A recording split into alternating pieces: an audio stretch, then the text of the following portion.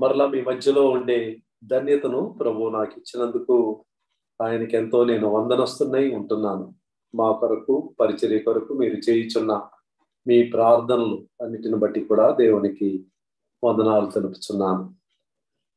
ఎఫెసీయులకు రాసిన పత్రిక 4వ అధ్యాయము, ఎఫిషియన్స్ చాప్టర్ 4. ఎఫెసీయులకు రాసిన పత్రిక 4వ అధ్యాయం మొదటి 3 వచనాలు మనం చదువుకుందాం. మొదటి 3 వచనాలు.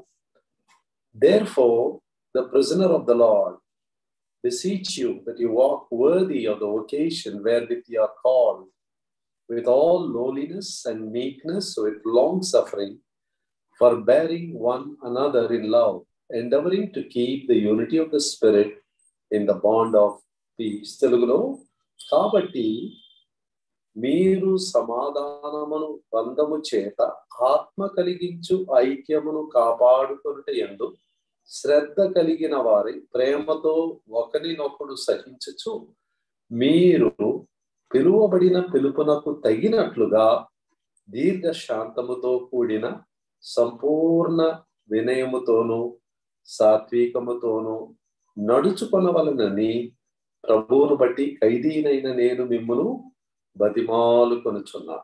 ప్రేమ కలిగిన ప్రభువా, అనేక వారముల తరువాత మరలా ప్రభువా డాలస్ లో ఉన్న మీకు బిడ్డలతో నేను కూడా కలిసి సహవాసము కలిగి ఉండటానికి ఇచ్చిన ఈ యొక్క ధన్యకరమైన సమయాన్ని బట్టి వందనాలు స్తుతులు చెల్లిస్తూ ఉంటున్నా. ఈ వాక్యంలో ఉండే సత్యాలు పరిశుద్ధాత్మ దేవుడు మా కొరకై రాయించి ఇచ్చాడు.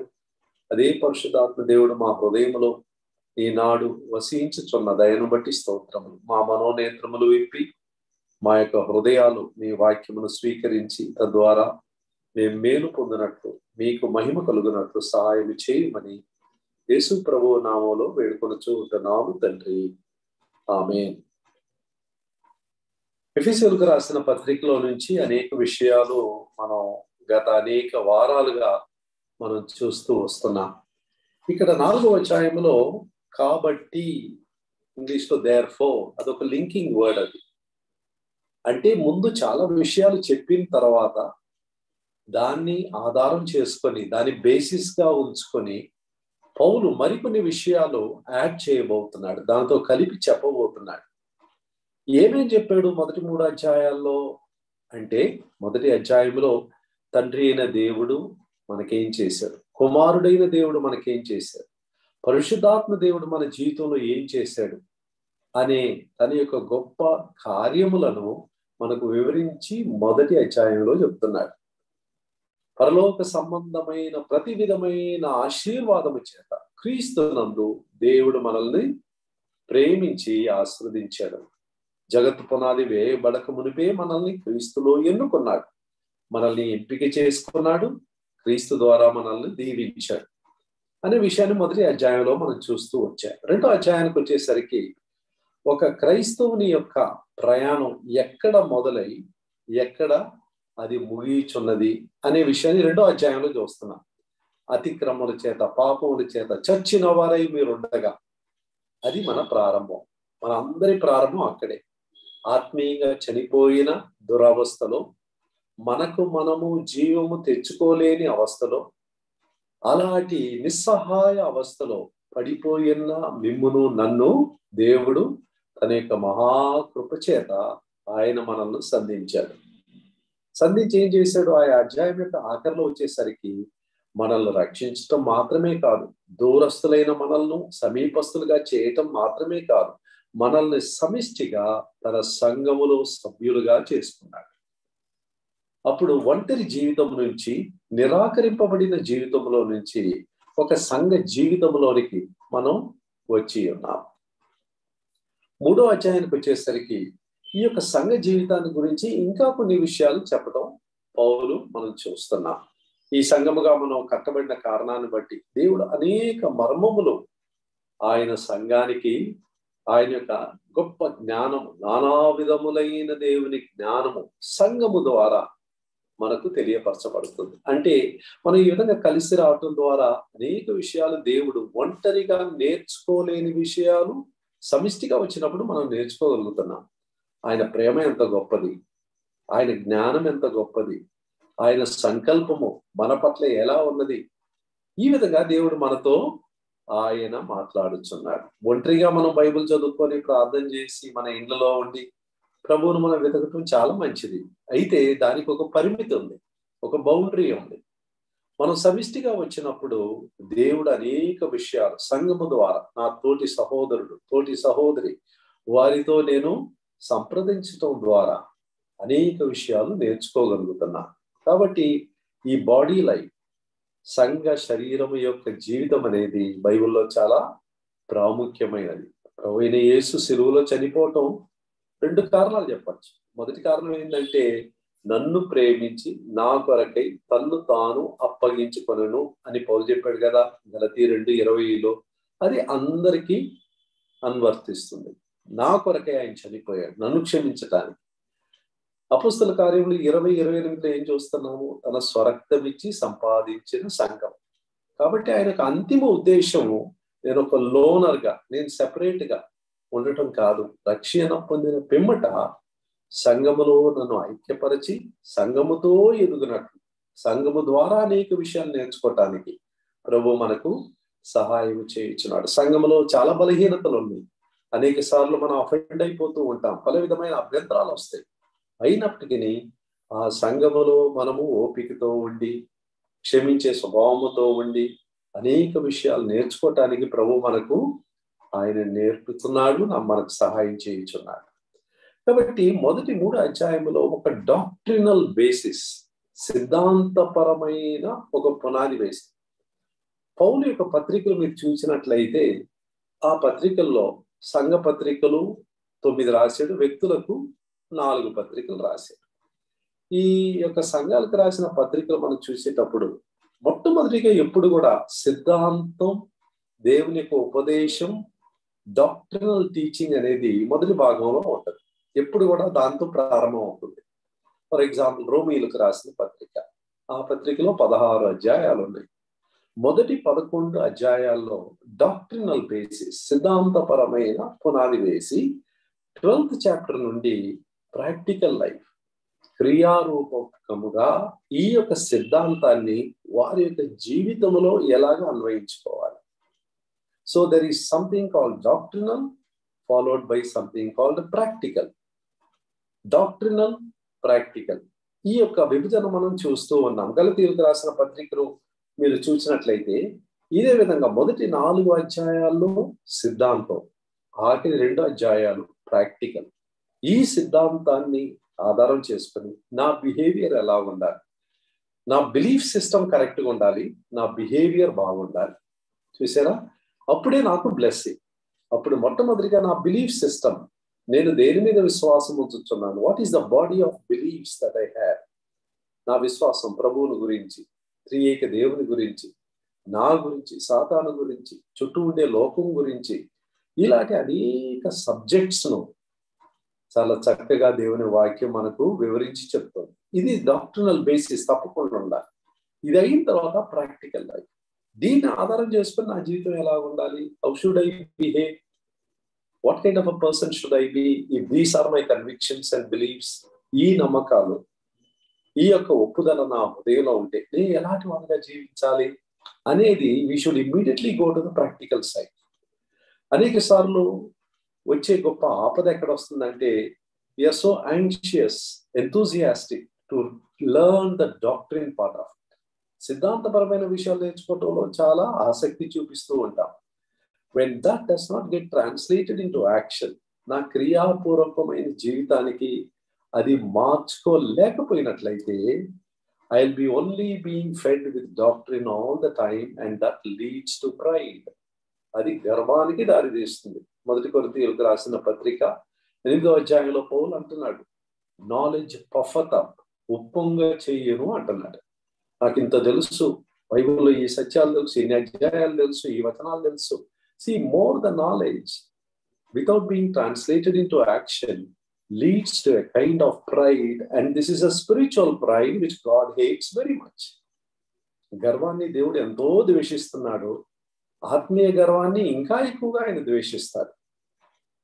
అది కాకుండా నేను ఎప్పుడైతే నేను వినిన వాక్యానికి సత్యానికి నేను లోబడలేదో ప్రభు తన విషయాలు బయలుపరచుకోవటం కూడా ఆపేస్తాడు.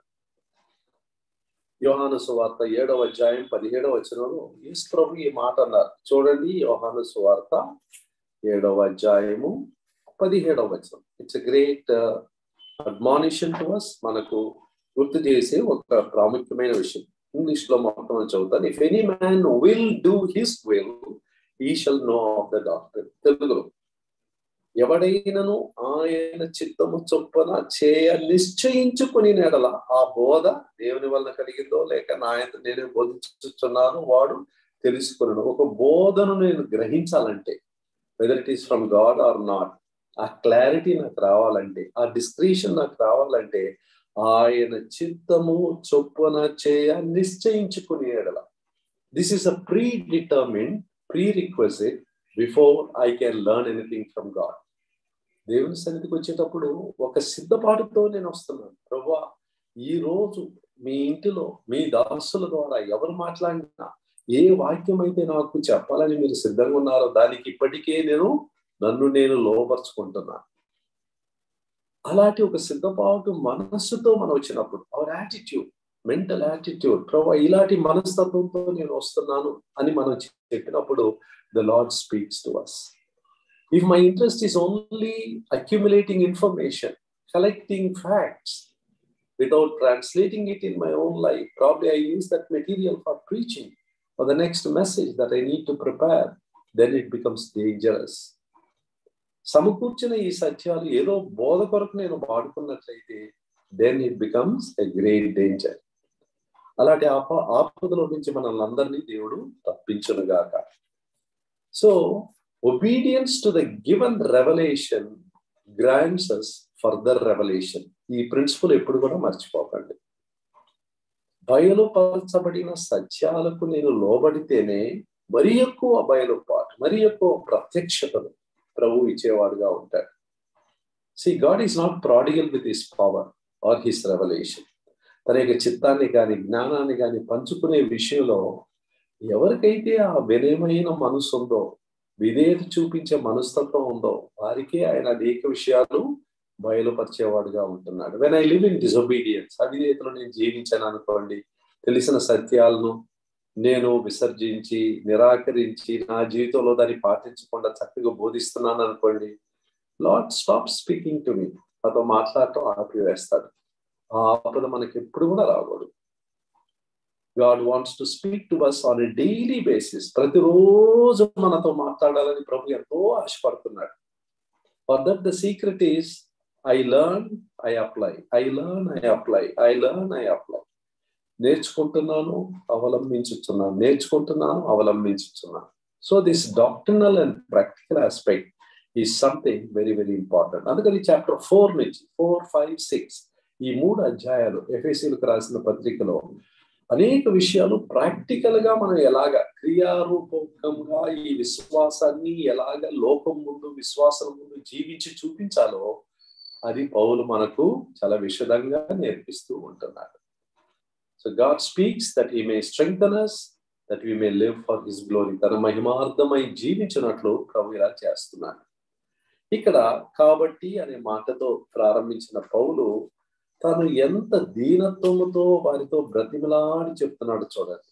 ఎఫెసీయులకు రాసిన పత్రిక 4వ అధ్యాయం, దాంట్లో ఇంగ్లీష్ లో తెలుగులో అటు ఇటు ఉంటుందండి. ఇక్కడ 3వ వచనం ఆఖరి మాట చూడండి. బతిమాలి కొనుచున్నాను అంటున్నాడు.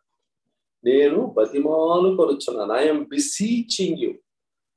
గ్రీక్ లో పారాకాలియో అంటే మిమ్మల్ని నేను చాలా హంబుల్గా, చాలా వినయముతో మిమ్మల్ని నేను బ్రతిమలాడుతున్నాను, ఈ విషయాలు మీ జీవితంలో మీరు పాటించాలి అని వారిని అఫెండ్ అవ్వకుండా, వినే వారిని అఫెండ్ చేయకుండా, వారిని ఎలాగన్నా ప్రభు మార్గంలోనికి ఆకర్షించటానికి he is entreating or begging or beseeching.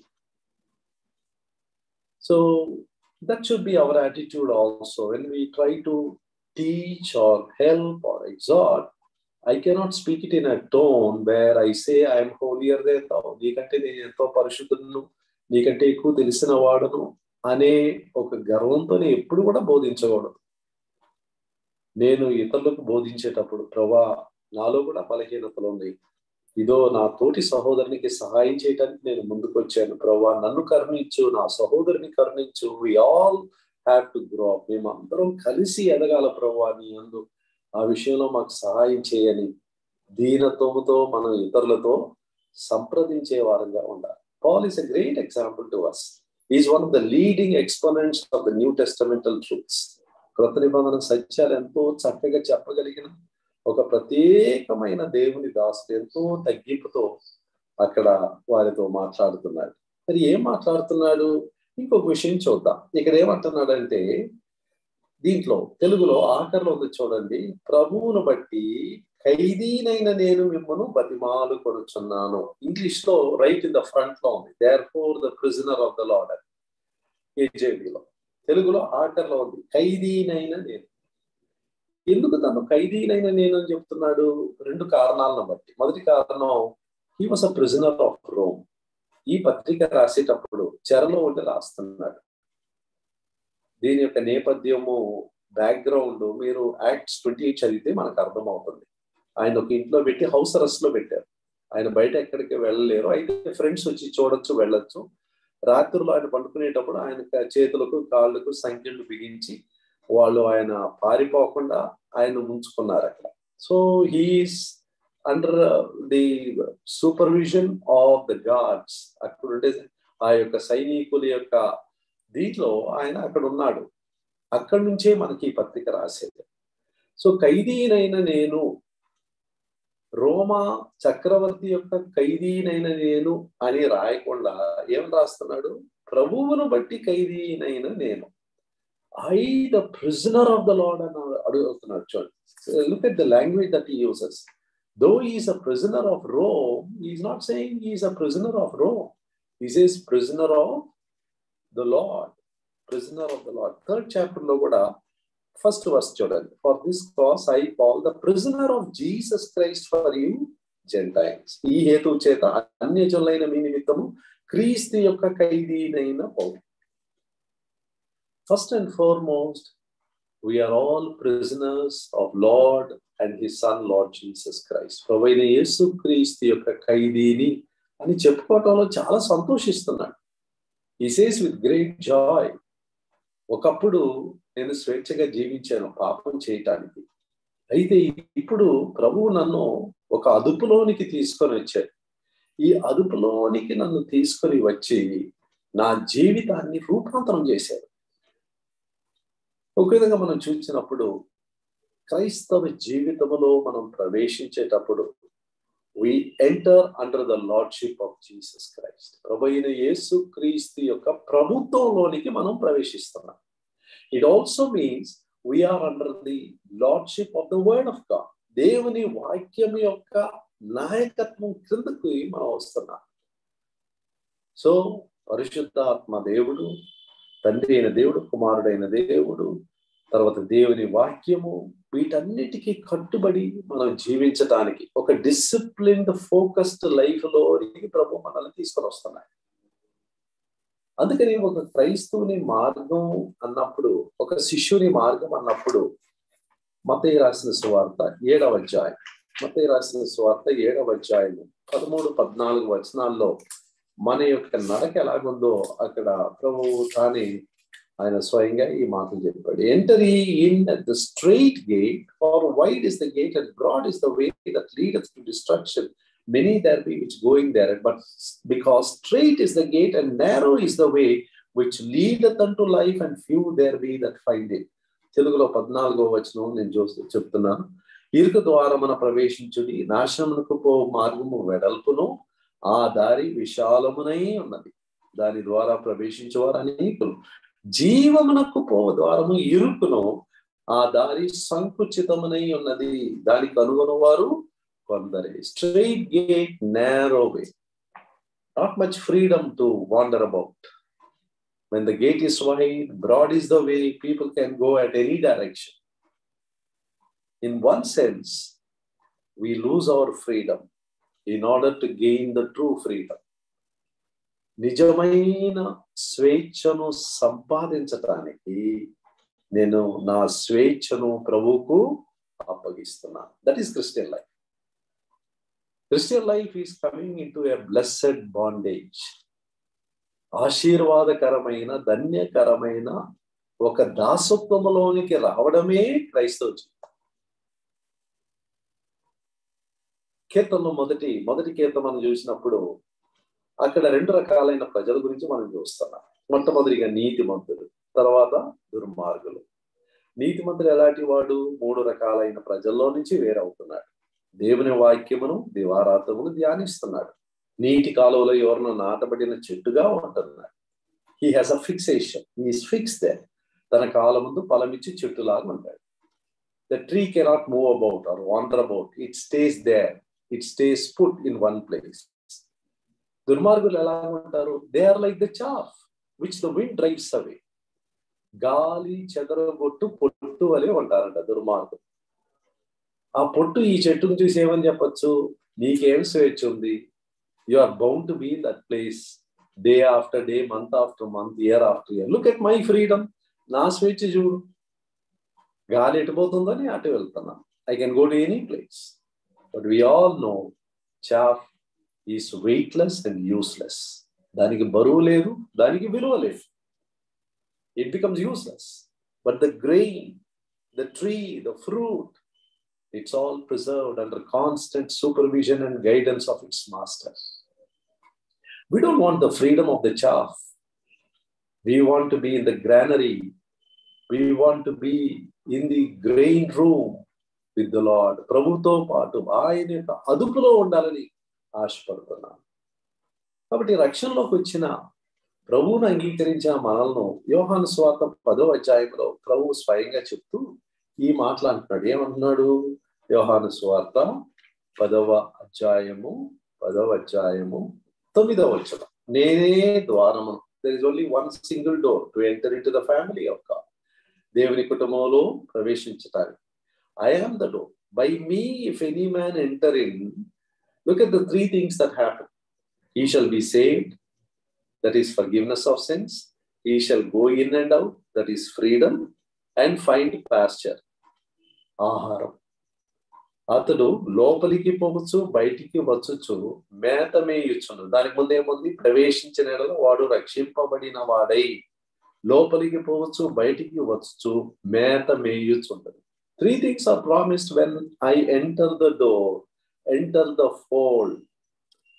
యేసు ప్రభు యొక్క మందలోనికి నేను ప్రవేశించినప్పుడు, యేసు ప్రభు యొక్క నాయకత్వం కింద నేను వచ్చినప్పుడు, I become a blessed prisoner. So Paul is not ashamed to introduce himself as a prisoner of Jesus Christ. I am a prisoner. I have no freedom to rule my life, to run my life. I have given up all that rights to my Lord to govern me, to guide me. నా జీవితమును పరిపాలించుకునే ఆ యొక్క ఆధిక్యతను నేను ప్రభు చేతిలో వదిలిపెట్టాను. He is the one who guides me. He is the one who has lordship over my life. I belong to him. He is my king. He is my shepherd. I am a sheep. I just follow him. ప్రభు యేసుక్రీస్తు మనల్ని ఏమన్నాడంటే, follow me, abide in me, learn of me, take my yoke. ఇవన్నీ కూడా that speaks of a blessed bondage. తప్పిపోయిన కుమారుడు చాలా నష్టాల్లోనికి వెళ్ళిన తర్వాత ఆ పాఠం నేర్చుకున్నాడు. He said, I'll go back to my father. నా ఇంటికి వెళ్తాను. నా తండ్రి చెప్పినట్టు నేను చేస్తాను. అతని దాసులలో ఒకడుగా నేను ఉంటాను. కుమారుడు అనిపించుకునే ఆ యొక్క భాగ్యము నేను కోల్పోయాను. I don't want my sonship. I want to be a servant. So blessed it is to be a servant of my father. కష్టాల్లో వెళ్ళిన తర్వాత ఆ గ్రహింపు వచ్చి తిరిగి వస్తున్నాడు. So, dearly beloved brothers and sisters, we need to come to that spiritual condition of joy where we say, I am a prisoner of Jesus Christ. I am a prisoner of God. All that I have belongs to my Lord, whether it's my job, my time, my energy, my wealth, everything belongs to my God. నా తండ్రికి చెందినది. ఆయన చిత్తానుసారంగా చేయటానికి నన్ను నేను అప్పగించుకున్నాను. And then what else does he speak? ఇక్కడ ఈ యొక్క 3 వచనాల్లో this one single sentence, if you see, it is one unbroken sentence. Chapter 4, 1, 2, 3. So Paul usually tries to put in so many important truths into one single sentence so that we may not lose the connectivity and the continuity of these truths. ఇక్కడ తన భారం ఏంటి? ఇక్కడ మనం చూస్తున్నాము వారి యొక్క నడక ఎలాగుండాలో చెప్తున్నాడు. See, he says that you may walk worthy of the vocation wherewith you are called. 3వ వచనంలో తెలుగులో ఉంది, మీరు పిలువబడిన పిలుపునకు తగినట్లుగా. అక్కడ దీర్ఘశాంతము, సంపూర్ణ వినయము, సాత్వికముతో నడుచుకొనవలనని. Walk speaks of behavior. Walk speaks of behavior. ఎఫెసీయులకు రాసిన పత్రికలో, if you have to divide it into 3 sections, we can divide it like this: wealth of the Christian, walk of the Christian, and the warfare of the Christian. These 3 things are a reality in the life of any believer. First, we need to know our wealth. Depending on our wealth, how our walk should be. And depending on our walk, there is going to be a warfare, and we need to be victors and winners. So, ఇప్పుడు 2వ సెక్షన్లో మనం ఉన్నాం. He talks about our walk, మన నడత, మన behavior. How should be my behavior అనే విషయాన్ని ఆయన చెప్తున్నాడు. ఇన్ఫాక్ట్ ఈ యొక్క పుస్తకంలో ఈ 6 అధ్యాయాలు ఉన్న ఈ పత్రికలో the word walk comes at least 7 times, because Paul's great burden for the believers at Ephesus is that they may exhibit Christ-likeness in and through their behavior. వారి యొక్క ప్రవర్తన ద్వారా వారు ఏదైతే విశ్వసించి నేర్చుకున్నారో అవన్నీ ట్రాన్స్లేట్ అయ్యి బయట కనబడాలని ప్రభు ఆశపడుతున్నాడు. The Lord wants you and me to be exhibits for His glory. దేవుని మహిమార్థమై మనల్ని ఆయన ప్రదర్శించాలని. He wants to make us as a showpiece to the world. Look at what I have done with this person. ఈ వ్యక్తి నా చేతిలో ఇలాంటి raw material గా వచ్చాడు, but I have transformed him, and look at the way how I have blessed him. He wants to present each one of us as an exhibit for His own glory. తన మహిమార్థమై మనల్ని చూపించడానికి ఆశపడుతున్నాడు. So the walk is very much emphasized. ఆయన పిలిచిన పిలుపునకు తగినట్లుగా. Now, how am I to walk in a way that becomes proper or worthy of His calling? అనేక పిలుపుకు తగినట్లుగా. పిలుపు గురించి మనం క్లుప్తంగా ధ్యానించినట్లయితే బైబిల్లో చాలా సార్లు ప్రభు పదే ఈ పిలుపుని గురించి మాట్లాడుతున్నాడు. ఫర్ ఎగ్జాంపుల్, 1 పేతురు 1వ అధ్యాయం 15వ వచనం. I just highlight some of these verses. దాంట్లో ఏముందంటే, we are called to be holy. మిమ్మల్ని పిలిచిన వాడు పరిశుద్ధులు కనుక మీరును పరిశుద్ధులుగా ఉండుడి. ప్రభు అందుకని మనల్ని పిలిచాడంట. తర్వాత రోమీయులకు రాసిన పత్రిక 1వ అధ్యాయం 7వ వచనంలో, పరిశుద్ధులుగా ఉండుటకు పిలువబడిన మీరు. See, my primary calling, your primary calling is that we may be a holy people. Holiness not only speaks of moral purity, నైతిక పరిశుద్ధత, పవిత్రత మాత్రమే కాదు. Word holiness or purity means we live a separated life. ప్రత్యేకింపబడిన ఒక జీవితం మనం జీవించేవారు. So our call is to be holy. And in the process of being holy, we are going to face many challenges. The Bible does not overlook these challenges. బైబిల్లో ఈ పరిశుద్ధంగా జీవించాలని ఎప్పుడైతే పూనుకుంటామో, సమర్పించుకుంటామో, తప్పకుండా మనకు శ్రమలు వస్తాయి. 2 తిమోతి 3:12 సద్భక్తితో జీవించేవారు శ్రమ పడతారు. All that will live godly in Christ Jesus shall suffer persecution. అందుకనే 1 పేతురు 2వ అధ్యాయము 21వ వచనంలో, we are called to suffer and Christ is made an example to us. There is a particular kind of suffering which a believer goes through because of his faith, because of his convictions, because of his strange behavior in the world. He is misunderstood by people, hated by people, opposed by people. మనకున్న నమ్మకాలను బట్టి, మన జీవిత విధానాన్ని బట్టి, మన యొక్క faith సిస్టమ్ను బట్టి, మన ప్రయారిటీస్ను బట్టి, the world is not going to sympathize with us. Though we are not harming anyone, or rather we are a blessing to others, the world is so blind that they cannot accept us. లోకం మనల్ని స్వీకరించదు. They think, why is this man, why is this sister so different from me? For everything they say God's will.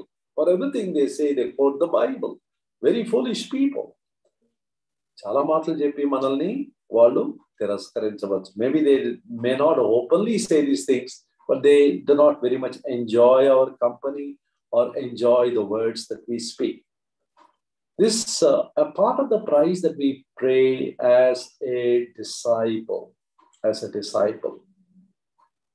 ఇర్మియా గురించి మనం ఆలోచించినట్లయితే, he served the Lord for 40 years as a prophet. ప్రవక్తగా 40 ఏళ్ళు ఆయన ఏం చేశారంటే ప్రభువుకు సేవ చేశారు. And throughout those 40 years, ఆ కెరియర్ లో nobody understood him, nobody appreciated him. Instead, they kept on persecuting him. చూడండి, ఇర్మియా గ్రంథం 15వ అధ్యాయంలో ఒక మాట తన గురించి తానే సాక్ష్యంగా ఇక్కడ చెప్పటం మనం చూస్తున్నాం. 17వ వచనం, సంతోషించు వారి సమూహములో నేను కూర్చుండలేదు, నేను ఉల్లసింపలేదు. కడుపు మంటతో నీవు నన్ను నింపి ఉన్నావు గనక నీ హస్తమును బట్టి నేను ఏకాకినై కూర్చుంటిని. I was all alone అంటున్నాడు. కాబట్టి వారు they began to mock him. వారు ఏం చేశారు? ఇంగ్లీష్లో, I sat not in the assembly of the mockers, nor rejoice. I sat alone because of thy hand. There is a loneliness that could come over our life sometimes, in the places of our work, in our family circle, because of the stand that we take for the Lord. So here, there is a price to pay, but we are willing to suffer. Willing to suffer for righteousness' sake. Willing to suffer because of our association with Jesus Christ. Willing to suffer for the gospel's sake. సువార్త నిమిత్తము, యేసు ప్రభు నిమిత్తము, నీతి నిమిత్తము శ్రమపడు వారు ధన్యులు అని మనం చూస్తున్నాం. ఈ సమయంలో though we say we are lonely, we are actually not lonely. మనం ఏకాకిగా ఉండటం లేదు. Why? సేమ్ పిలుపు, ఇదే పిలుపులో ఏముంది? 1 కొరింథీయులకు రాసిన పత్రిక 1వ అధ్యాయం 9వ వచనంలో, we are called into the fellowship of his son Jesus Christ. యేసు ప్రభువుతో సహవాసంలో ఉండటానికి పిలువబడిన మనం. You see, there is a new friend that has walked into our life. మన జీవితంలోనికి ప్రవేశించిన నూతన స్నేహితుడు, ఎడతెగకుండా మనతో సహవాసం చేసే స్నేహితుడు. పౌలు చెరలో ఉండి his joy was in the Lord. That's why he writes, rejoice in the Lord. Again I say, rejoice in the Lord. మరలాది చెప్తున్నాను, ఇది మీకు క్షేమము అంటున్నాడు.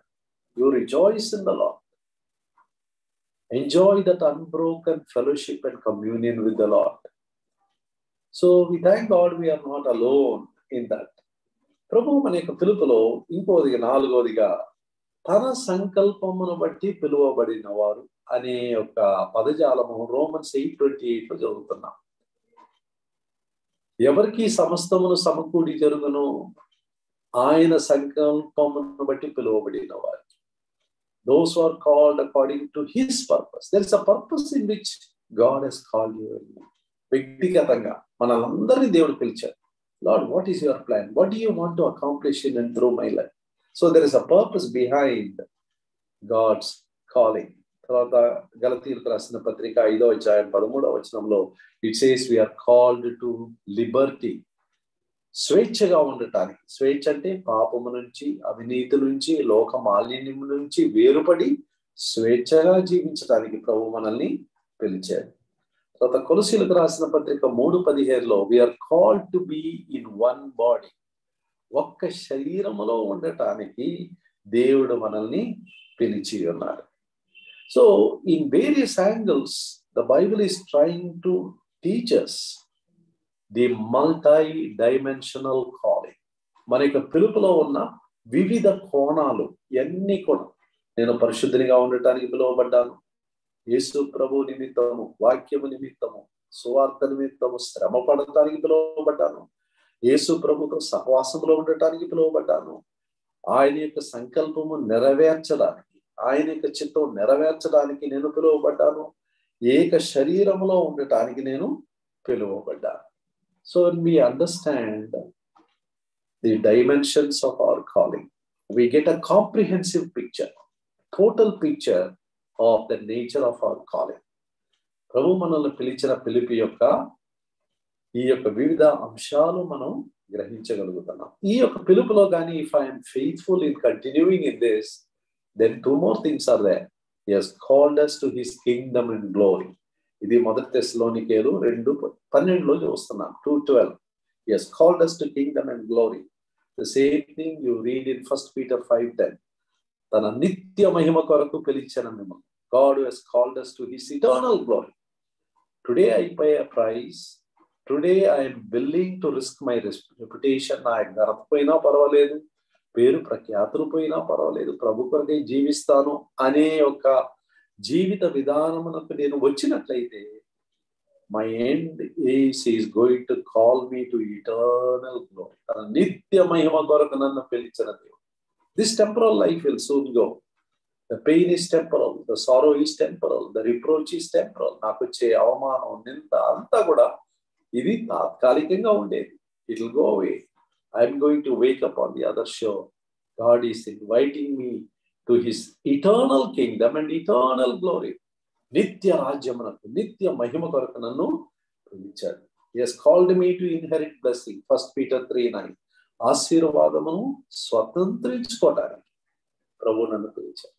So when we understand the total journey of the Christian, క్రైస్తవుడు తన ప్రారంభం ఎలా ఉన్నది, ఏ దుస్థితిలో నుంచి పిలువబడ్డాడు, ఎలాగ అద్భుతంగా రక్షణ పొందాడు, ఎలాగ సంఘ జీవితంలోనికి వచ్చాడు, క్రీస్తు కొరకై జీవించే ఈ యొక్క జీవిత యాత్రలో తాను ఎదుర్కొనే సవాళ్లు ఎంత భయంకరంగా ఉంటాయి, దీన్ని అధిగమించి జయ జీవితం జీవించి ప్రభు కొరకై జీవించినట్లయితే తన యొక్క అంతిమ గమ్య స్థానం ఎలా ఉంటుందో అది కూడా బైబిల్ చెప్తుంది. So we get a total picture.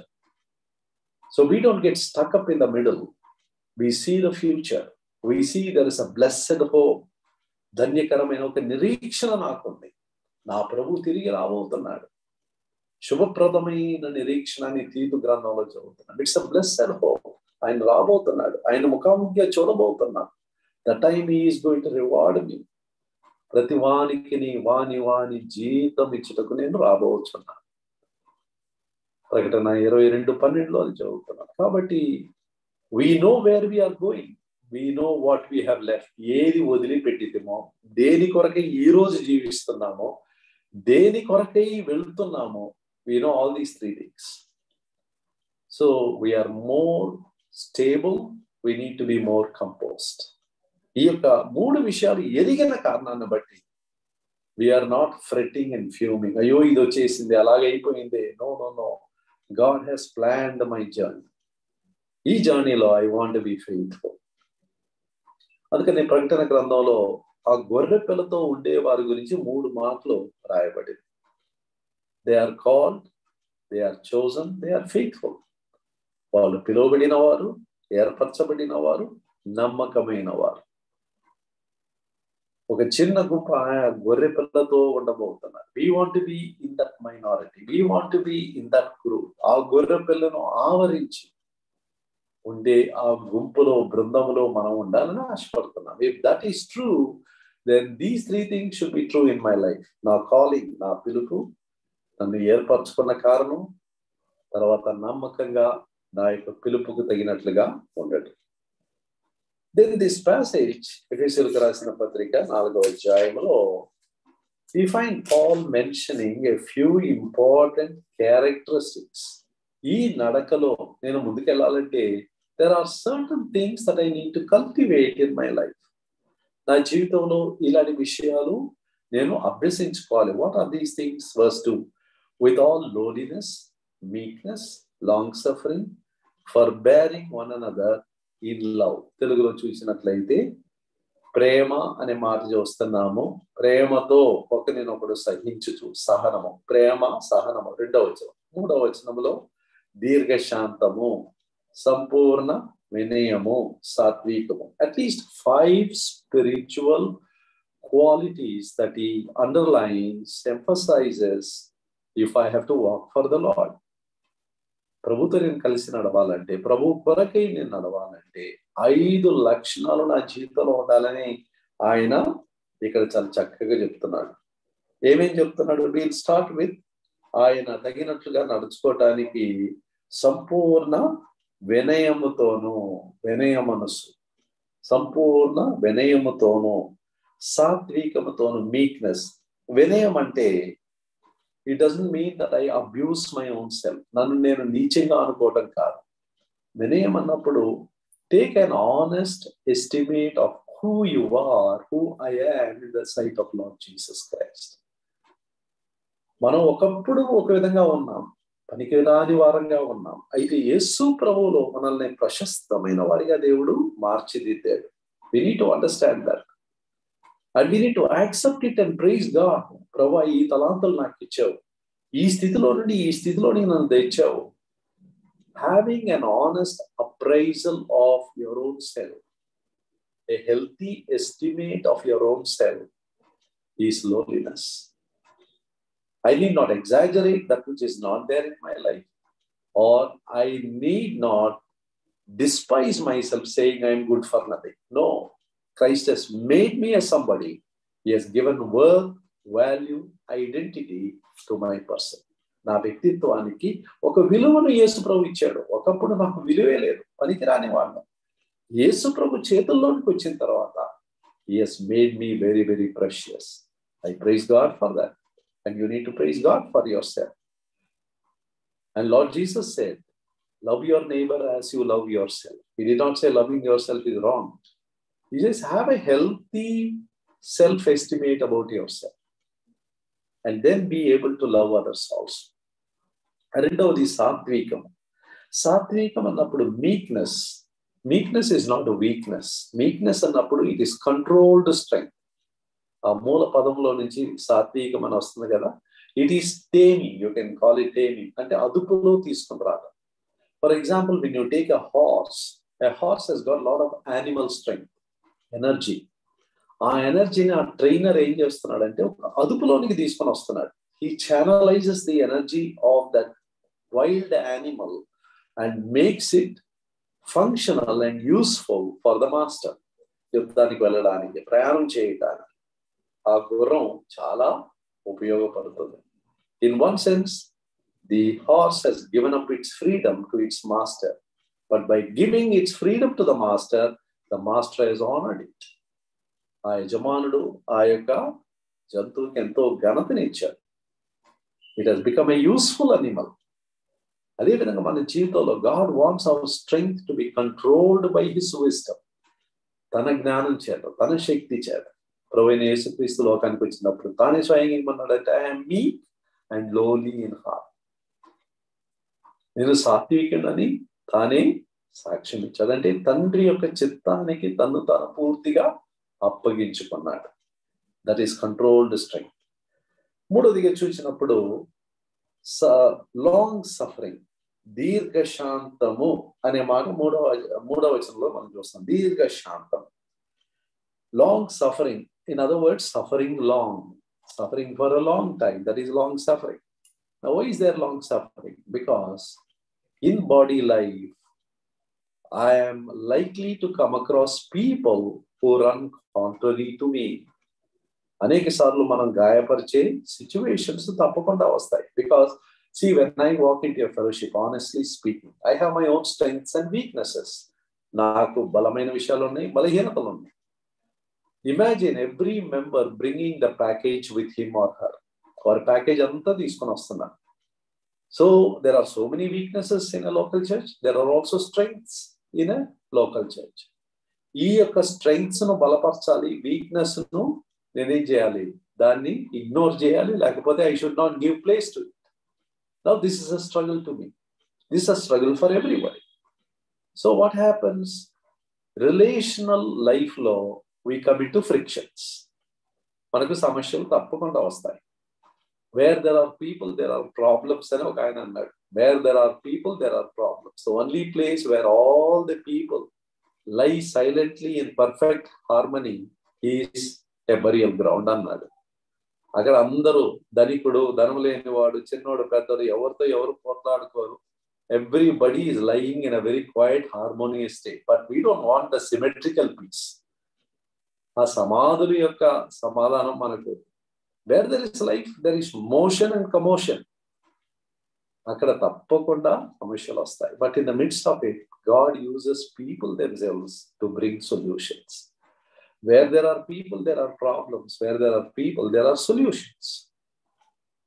So my question is, am I a part of the solution group or a part of the problem group? That's where I need to make a choice. ప్రభువా, పరిష్కారం తీసుకొని వచ్చే గుంపులో నేను కూడా ఒకటిగా ఉండాలని ఆశపడుతున్నాను. That's what our prayer should be. And because of these frictions, there are occasions where we need to ask forgiveness from each other. అండ్రాని మాట్లాడిపోవటం, ఏదో ఒక విధంగా ఒకరిని అఫెండ్ చేయటం. Then we need to go and say, I'm sorry, brother, I shouldn't have done this. Sister, I'm sorry, I shouldn't have spoken like this to you. Please forgive me. So there are many occasions like that. So that teaches us in body life how to be humble, how to suffer along with my failing brother. Sometimes I can talk to that person. If that is not possible, I can at least pray for that person. ఆ వ్యక్తి కొరకు నేను ప్రార్థించవచ్చు. Long suffering, తర్వాత ఫర్బేరెన్స్, దీర్ఘశాంతంతో కూడిన సంపూర్ణ వినయంతో సాత్వికంతో నడుచుకున్న వలనని అక్కడ చూస్తున్నాము. So ఇక్కడ చూస్తున్నాం దీర్ఘశాంతము, సంపూర్ణ వినయము, సాత్వికము. తర్వాత 2వ వచనంలో ఏమని చూస్తున్నాము? ప్రేమతో ఒకరినొకడు సహించుచు. ఫర్బేరెన్స్ అనీకో అనే మాటలో నుంచి వచ్చింది. ఆ సహించుచు అన్నప్పుడు staying firm in spite of all the troubles around me. I don't get షేకెన్ easily. నేను సులువుగా కదిలిపోకుండా, నా యొక్క ఇంటెగ్రిటీని విడిచిపెట్టకుండా, నా నీతిని విడిచిపెట్టకుండా, శ్రమలు వచ్చినా కూడా గట్టిగా నిలవబడతాం. Stability. And then he talks about love, prema. The word that Paul uses is agape. Though there are other words for love. For example, filio. Filio means love among brothers. Sahodarla manjalo unde prema. Eros is fleshly love. We are not talking about it. But when we come to agape love, it is an unselfish, self-giving, divine love. Now, why is Paul talking about all these qualities? Ee lakshanalu gurinchi. దీర్ఘశాంతము, సహనము, ప్రేమ, సాత్వికము, వినయము, ఈ 5 qualities గురించి ఎందుకు పౌలు ఇంత నొక్కి మాట్లాడుతున్నాడంటే, without these 5, first of all I cannot walk with the lord. ప్రభుతో కలిసి నడవాలంటే I need all these qualities and all these characteristics. And secondly, in order to walk with my fellow believers, I need to have, or I need to cultivate all these 5 qualities if I have to walk with my fellow believers.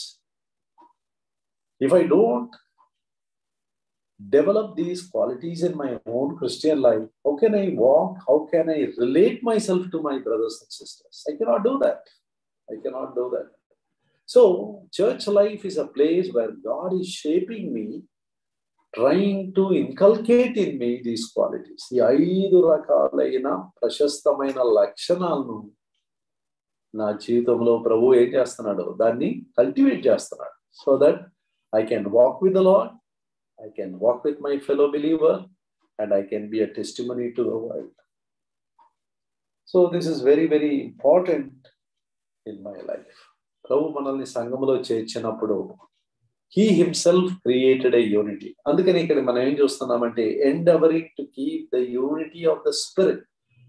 మొట్టమొదటి వచనంలో చూడండి, మీరు సమాధానమును బంధము చేత ఆత్మ కలిగించు ఐక్యం. ఆత్మ కలిగించాం. It is he who brought that unity. It's not you and me. We are not asked to make unity. We are only asked to keep the unity. I hope you are able to see this difference. సమాధానమును ఏర్పరిచింది ఆయన. ఏర్పరిచిన సమాధానాన్ని మనం కాపాడుకోవాలి. అంతే. Our responsibility is not to lose this spirit wrought unity. పరిశుద్ధాత్మ దేవుడు తీసుకొని వచ్చాడు. There is a natural liking for each other. ఓ మన సహోదరుడు, మన సహోదరి ప్రభు నందు మన అందరినీ స్వీకరిస్తున్నాం. That love it is something which God it self planted. That bonding it is God who formed that unity. So let us keep that in mind, and it's a challenge to be in body life. It's a challenge to relate to each other. It is challenge to walk with the Lord and walk with people and be a witness to the world. But that is the calling God has given to us. ప్రభు మనకి ఇచ్చిన పిలుపు చాలా గొప్పది. So మొదటి 3 అధ్యాయాల్లో సిద్ధాంతపరమైన సత్యాలన్నిటిని కూడా ఈ very neatly laid the foundation. Now he is building up the superstructure. ఇంత వెల్త్ నీకు ఉంది, ఇన్ని ఆశీర్వాదాలు దేవుడు నీకు ఇచ్చాడు. Now your behavior has to be totally be different. And if your behavior is going to be so totally different, there is going to be a battle. ఒక గొప్ప యుద్ధం ఉంది. సాతాను నిన్ను గురిపెడతాడు. He wants to spoil your testimony. But by the grace of God, we stand in the strength of the Lord. అందుకని ఎఫెసీయులకు రాసిన పత్రిక 6వ అధ్యాయం అన్ని విషయాలు చెప్పి 10వ వచనంలో ఏమంటున్నాడు? తుదకు ప్రభువు యొక్క మహాశక్తిని బట్టి ఆయన యందు బలవంతులై ఉండడి. Be strong in the lord and in the power of his mind. May the lord help us. Shall we pray? Our loving and gracious heavenly Father, we thank and praise thee for this day. ఈ దినమును బట్టి వందనాలు ప్రభువా. నిజముగా నాయన మమ్మను ఎంతో గొప్ప ఐశ్వర్యం చేత మీరు ఆశీర్వదించారు. తండ్రి, కుమార, పరిశుద్ధాత్మ దేవుడు మా జీవితంలో జోక్యం కలిగించుకొని తను తాను బయలుపరుచుకొని రక్షించుకొని సంఘములో చేర్చి ఒక గొప్ప భవిష్యత్తును మా కొరకై మీరు ఉంచారు. మీతో నడవటానికి, సహపాఠి విశ్వాసులతో నడవటానికి మాకు అవసరమైన ఈ 5 లక్షణాలు నాకు కావాలి ప్రభువా, మాకు కావాలి ప్రభువా. ఈ జీవిత కాలంలో మిమ్మల్ని మహింపరచున్నట్లు మాకు సహాయం చేయండి. మరి తండ్రి, బల్ల ముందు వెళ్ళుచుండగా ఆ రొట్టెలో ద్రాక్షారసములో ఎంతో అర్థవంతంగా ఇందులో పాలు పుంపులు పొంది మిమ్మల్ని మహింపరచడానికి సహాయం చేయమని యేసు ప్రభు నామములో వేడుకొనుచున్నాము తండ్రి. ఆమేన్. ఆమేన్. For the inspiring, wonderful message, brothers and sisters, విన్నటువంటి వాక్యం ఆధారం చేసుకొని మరి ఆయన పిలుపు గురించి ఈ 5 రకాలైనటువంటి గ్రేట్ థింగ్స్ మన జీవితాల్లో ఉండాలని ప్రభు మన దగ్గరికి స్పష్టంగా తీసుకొచ్చిన వాక్య భాగంను మనం వింటూ వచ్చినాం. మనల్ని మనం పరీక్షించుకొని యోగ్యమైన విధానంలో ప్రభు యొక్క శరీరమునకు, రక్తమునకు సాదృశ్యంగా ఉన్న ఆ బలలో పాలు పొందుదాం. ఎవరైనా ఇంకా మారు మనసు అనుభవం లేకపోతే పాలు పొందేదనుకుంటే పాప క్షమాపణ పొందడానికి ప్రభు సన్నిధిలో ప్రార్థనలో ఉండండి. మారు మనసు అనుభవం కలిగి, రక్షణ అనుభవం కలిగి, మరి నిర్మలమైన మనస్సాక్షి కలిగి ఉన్నట్లయితే ఈ యొక్క బలలో పాలు పొందవచ్చును. ఒకవేళ అలా లేని పక్షంలో హృదయం నేరారోపణ చేస్తూ ఉన్నట్లయితే ప్రభు సన్నిధిలో సరి చేసుకుందాం. మౌనంగా 1-2 minutes మనల్ని మనం పరీక్షించుకుందాం. ఆ సమయంలో ప్రభుతో మరి మనం సరి చేసుకొని యోగ్యమైన రీతిలో బలలో పాలు పొందుదాం. సరి చేసుకొనకుండా పాలు పొందకుండా వెళ్ళకూడదు. సరి చేసుకొని పాలు పొందాలి.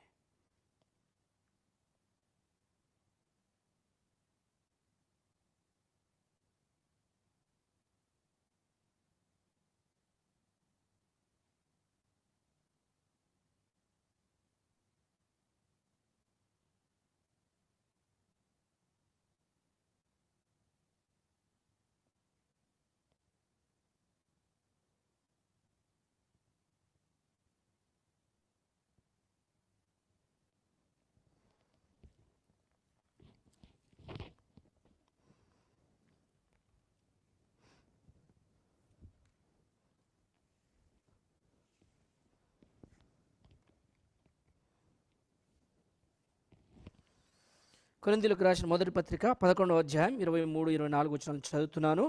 నేను మీకు అప్పగించిన దానిని ప్రభు వల్ల పొందితిని. ప్రభువైన యేసు తాను అప్పగింపబడిన రాత్రి ఒక రొట్టెను ఎత్తుకొని కృతజ్ఞతాస్తుతులు చెల్లించి దానిని విరిచి, ఇది మీ కొరకైన నా శరీరము, నన్ను జ్ఞాపకము చేసుకొనుటకై దీనిని చేయుడని చెప్పాను. ప్రేమ కలిగిన తండ్రి, నమ్మకమైన దేవా, మీ వందనములు. మా కొరకై, సకల జనుల పాప పరిహారార్థమై, సంఘము కొరకై ఆ యొక్క కల్వరి శిలువలో మీ యొక్క శరీరమును బలియాగముగా, దానముగా, దేవా, కొట్టబడుటకు, దున్నబడుటకు, హింసించబడుటకు, అవమానపరచబడుటకు, శ్రమపడుటకు మీరు అర్పించుకున్నందులకై మీకు స్తోత్రములు. మీ యొక్క శ్రమల ద్వారా మాకు గొప్ప విడుదల, విమోచన దయచేసినందులకై, ఆత్మ సంబంధమైన ఐశ్వర్యంలోనికి మీరు మమ్మల్ని నడిపించినందులకై మీకు వందనములు చెల్లిస్తూ, మీ శరీరముకు సాదృశ్యంగా ఉన్నటువంటి యొక్క రొట్టెలో యోగ్యమైన రీతిలో పాలు పొందేలాగా మమ్మల్ని సిద్ధపరచుమని యేసు క్రీస్తు ప్రభునామములో అడుగుచున్నాము తండ్రి, ఆమేన్. కాబట్టి ఎవరైతే పరీక్షించుకొని మంచి మనసాక్షి కలిగి ఉన్నారో వారు మీ కుడిహస్తాన్ని ఎత్తి చూపించినట్లయితే ఈ యొక్క ఎలిమెంట్స్ మీ దగ్గరికి తీసుకురాబడతాయి. చేయి ఎత్తినటువంటి పక్క వారికి అందించండి. చేయి ఎత్తకపోతే అందించవద్దు, చేయి ఎత్తినటువంటి వారికి మాత్రమే అందించండి.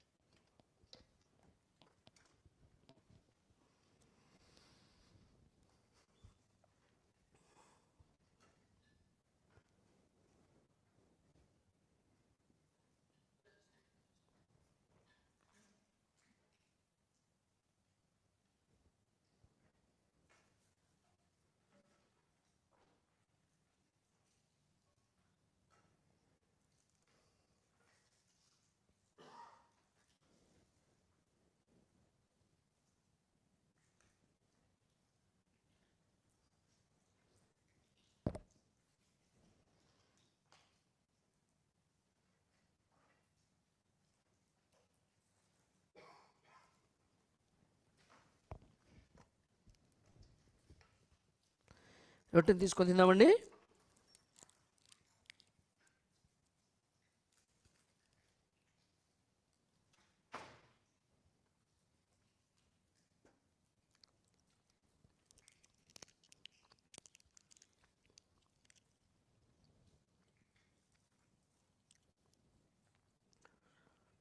ఇరవై 26 వచనాలు చదువుకుందాం. ఆ ప్రకారమే భోజనమైన పిమ్మట ఆయన పాత్రను ఎత్తుకొని, ఈ పాత్ర నా రక్తం వల్ల అయిన క్రొత్త నిబంధన, మీరు దీనిలో త్రావునప్పుడల్లా నన్ను జ్ఞాపకం చేసుకున్నట్టుకై దీనిని చేయడని చెప్పాను. మీరు ఈ రొట్టెని తిని ఈ పాత్రలను త్రావునప్పుడల్లా ప్రభు వచ్చు వరకు ఆయన మరణమును ప్రచురించుదురు. కాబట్టి ఎవడు అయోగ్యముగా, 27 కూడా చదువుదాం. ఎవడు అయోగ్యముగా ప్రభు యొక్క రొట్టెని తినో లేక ఆయన పాత్రలను త్రాగునో వాడు ప్రభు యొక్క శరీరము గురించి రక్తమును గురించి అపరాధి యగును. ప్రేమ కలిగిన తండ్రి, చిందించబడిన మీ ప్రశస్త రక్తం కొరకై, అమూల్యమైనటువంటి రక్తం కొరకై, నిష్కలంకమైనటువంటి రక్తం కొరకై, పరిశుద్ధ రక్తం కొరకై మీకు స్తోత్రములు. ఆ రక్తం చేత మా ప్రతి పాపమును కడిగి నిర్దోషులుగా, నీతిమంతులుగా మమ్మల్ని మార్చినందులకై, మీతో సహవాసమును, సమాధానం అనేటువంటి బంధములోనికి మమ్మల్ని నడిపించినందులకై, సంఘముగా సమకూర్చినందులకై మిమ్మల్ని మహిమపరుస్తూ మా హృదయపూర్వకమైన కృతజ్ఞతాస్తుతి ఆరాధన మీ పాదముల చెంత సమర్పిస్తున్నాము తండ్రి, ఆమేన్. రొట్టెలో పాల్పొందిన వారు దయచేసి ఈ యొక్క ద్రాక్ష రసంలో కూడా పాల్పొందండి.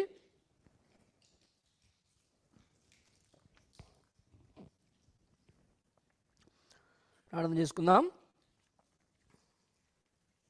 ప్రేమ కలిగిన తండ్రి, మహోన్నతుడా, పరిశుద్ధ దేవా, మీకు స్తోత్రాలు స్తుతులు చెల్లిస్తూ ఉంటున్నాం దేవ. మరి యోగ్యమైన రీతిలో బలలో పాలు పొందిన వారిని బట్టి మీకు వందనములు. ఎవరైతే అయోగ్యముగా పాలు పొందినారో, ఎవరైతే పాలు పొందలేకపోతూ వచ్చినారో వారికి మరొక మంచి తరుణం మీరు దయచేయమని మీ సన్నిధిలో ప్రార్థన చేస్తుంటున్నాం. ప్రేమ కలిగిన తండ్రి, మిగిల్చబడినటువంటి యొక్క రొట్టె ద్రాక్ష రసము సార్వత్రిక ప్రపంచంలో చెదిరి ఉన్న తోటి విశ్వాసులను సూచిస్తుంటుండగా ఆఫ్రికా, ఐరోపా, ఉత్తర అమెరికా, దక్షిణ అమెరికా, ఆస్ట్రేలియా, ఆసియా అన్ని ఖండములలో ఉన్నటువంటి మా ప్రియ సహోదరుల కొరకై, సహోదరుల కొరకై, సంఘం కొరకై ప్రార్థన చేస్తుంటున్నాం. దయగలిగిన తండ్రి, ముఖ్యంగా ముస్లిం దేశాలలో, కమ్యూనిస్ట్ దేశాలలో, సువార్తకు వ్యతిరేకంగా ఉన్న దేశాలలో ఉన్నటువంటి దేవ మరి మా ప్రియుల కొరకై మీ సన్నిధికి వస్తుంటున్నాం. కరుణించి కనికరించండి దేవా. వారు పొందుతున్నటువంటి శ్రమలు, నిందల, అవమానములు నిత్యత్వంలో బహుమానములుగా మార్చబడతాయని, శ్రమలందు అతిశయపడి ప్రభువా మిమ్మల్ని సేవించులాగున, మీ మీద ఆధారపడలాగున, వారి యొక్క పరుగు పందెంలో వెనుక తిరగకుండా ఉండులాగున మీరు సహాయం చేయమని మీ సన్నిధిలో బ్రతిమలాడుకుంటున్నాం. దయగలిగిన తండ్రి, ఈ దినమున ఈ దాసులు పాల్ సుధాకర్ గారిని మా మధ్యలో ఉంచి ప్రభువా మీరు మాకు అందించినటువంటి శ్రేష్టమైన వాక్య భాగమును బట్టి వందనాలు చెల్లిస్తుంటున్నాం. దయగలిగిన తండ్రి, మరి మీ దాసుని యొక్క ఆరోగ్యమును ప్రభువా ప్రతి పరిచర్యను మీ ఆధీనంలో ఉంచుకోండి. సిస్టర్ గారిని కూడా సంపూర్ణమైనటువంటి ఆరోగ్యము, నెమ్మదిలోనికి నడిపిస్తురండి ప్రభువా.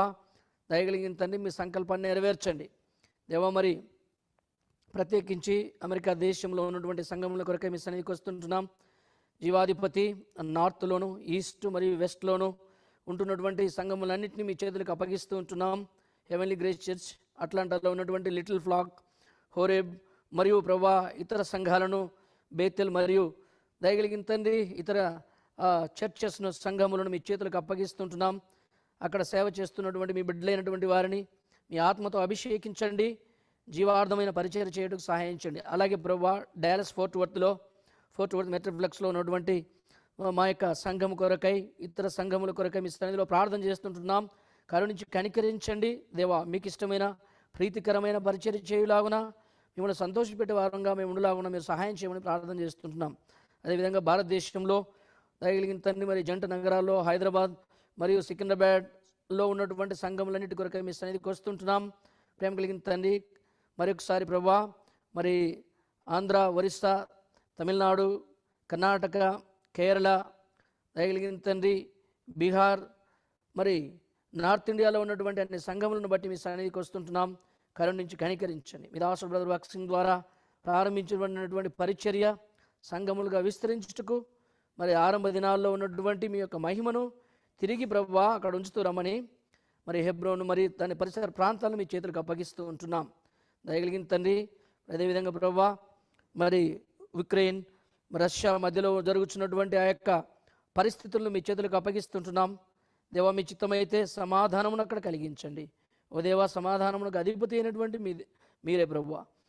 ప్రత్యేకించి అక్కడ అనేక మంది ప్రభువా ఎంతో నష్టపోతూ వచ్చినారు, ఎన్నో బాధల ద్వారా వెళ్తూ వచ్చినారు. మీ దృష్టి ఉంచి ప్రభువా మీ సహాయం అనుగ్రహించండి. అక్కడ ఉన్నటువంటి బిలీవర్స్గా ఉంటున్నటువంటి వారిని మీరే భద్రపరుస్తూ రండి ప్రభువా. సామాన్య ప్రజలను భద్రపరుస్తూ రండి. సైనికులకు కనికరం దయచేయమని మీ సన్నిధిలో ప్రార్థన చేస్తుంటున్నాం. అదేవిధంగా దయగలిగిన తండ్రి ప్రపంచమంతటా కూడా కోవిడ్ ఇంకను ప్రభువా అనేక వేరియంట్స్ ద్వారా మరి ప్రజలు సఫర్ అవుతూ ఉంటుండగా మీరే కరుణించి కనికరించండి, దయ చూపించండి. మీ చిత్తమైతే భూమి మీద నుండి సంపూర్ణంగా ఎరాడికేట్ చేయమని ప్రార్థన చేస్తుంటున్నాం. దయగలిగిన తండ్రి మరి మా మధ్యలో ఉంచబడిన అనేకమైన ప్రేయర్ రిక్వెస్ట్ కొరకై ప్రార్థన చేస్తుంటున్నాం. దయ చూపించండి. ఎవరెవరైతే ప్రభు మరి బిడ్డల కొరకు ఎదురు చూస్తున్నారో వారిని కరుణించి కనికరించండి. మరి దయగలిగిన తండ్రి ప్రెగ్నెంట్గా ఉంటున్నటువంటి శీలా సిస్టర్, దివ్య సిస్టర్, సంధ్య సిస్టర్ వారి కొరకే ప్రార్థన చేస్తుంటున్నాం. క్షేమకరమైనటువంటి డెలివరీ కొరకు సిద్ధపరచండి. ఎటువంటి యాంగ్జైటీస్ ప్రభా, ప్రెషర్స్ వారిని దరిచేరకుండా మీరు సహాయం చేయండి. మంచి హెల్త్ని అనుగ్రహించండి. జీవాధిపతి అదేవిధంగా జాబ్స్ కొరకు ఎదురు చూస్తున్నటువంటి మా ప్రియుల కొరకే ప్రార్థన చేస్తుంటున్నాం. కరుణించి కనికరించి ప్రభా వారి అవసరతలు తీర్చండి. మరి వర్క్ ప్రెషర్స్ కలిగినటువంటి వారిని మీరు జ్ఞాపకం చేసుకోండి ప్రభువా. మరి మీరు రిలీఫ్ అనుగ్రహిస్తున్నామని మీ సన్నిధిలో ప్రార్థన చేస్తుంటున్నాం. ప్రత్యేకించి ప్రభా నవీన్ బ్రదర్ వారి యొక్క డాటర్ ప్రభా కోవిడ్ చేత బాధపడుచుంటుండగా నవీన్ బ్రదర్ బ్లెస్సీ సిస్టర్ వారి యొక్క కుటుంబాన్ని మీరు జ్ఞాపకం చేసుకోండి. చిన్న బిడ్డలను మీరు సంపూర్ణంగా ముట్టి స్వస్థపరచండి, బలమును శక్తిని అనుగ్రహించండి. అదేవిధంగా వారి యొక్క తమ్ముడు గారి కుమార్తె జెరూషా ప్లేట్ కౌంట్స్ తగ్గిపోయి ఉంటుండగా ప్రేమ కలిగిన తండ్రి మీరే కరుణించి కనికరించి మీ బిడ్డ యొక్క అవసరతను తీర్చండి, సంపూర్ణమైనటువంటి స్వస్థతలోనికి నడిపించుమని మీ సంకల్పాన్ని నెరవేర్చమని ప్రార్థన చేస్తుంటున్నాం. దయగలిగిన తండ్రి మరొకసారి ప్రభా అట్లాంటిలో జరుగుతున్నటువంటి మరి ఫస్ట్ వీక్లో ఉన్నటువంటి ఆ యొక్క కాన్ఫరెన్స్ కొరకై మీ సన్నిధికి వస్తుంటున్నాం. చేరి వస్తున్న మీ ప్రజలందరినీ కూడా మీరు జ్ఞాపకం చేసుకోండి. ప్రేమ కలిగిన తండ్రి క్షేమం అనుగ్రహించండి. నిలబడబోచున్న మీ దాసులను మీ ఆత్మతో అభిషేకించండి. ఆ ప్రెమిసెస్ను మీ ఆధీనంలో ఉంచుకోమని ప్రార్థన చేస్తుంటున్నాం.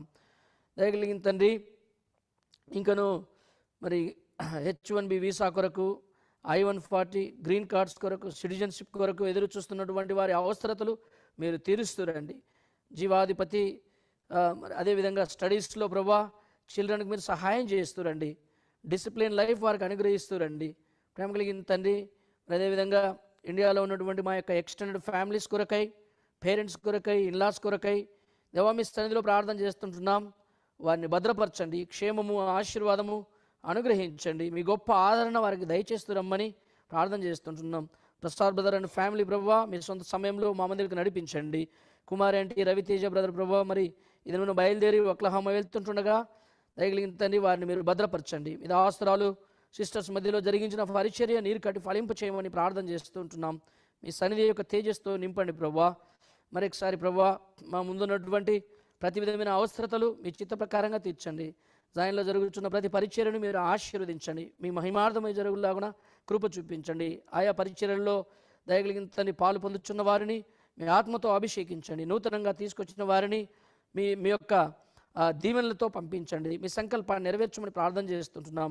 ప్రేమ కలిగిన తండ్రి ఇంకా మరి చెప్పలేనటువంటి అవసరతల్లో ఉంటున్నటువంటి వారిని మీరు కరుణించి కనికరించండి. 3వ తేదీన ఉన్నటువంటి హౌస్ డెడికేషన్ విషయంలో శ్యామ్ బ్రదర్ దివ్య సిస్టర్ వారి హౌస్ డెడికేషన్ మీ మహిమార్థమై జరుగులాగా సహాయం చేయండి. చేరి వస్తున్నటువంటి ఫ్రెండ్స్ను, డెలిగేట్స్ను వారందరినీ కూడా మీరే భద్రపరచమని ప్రార్థన చేస్తుంటున్నాం.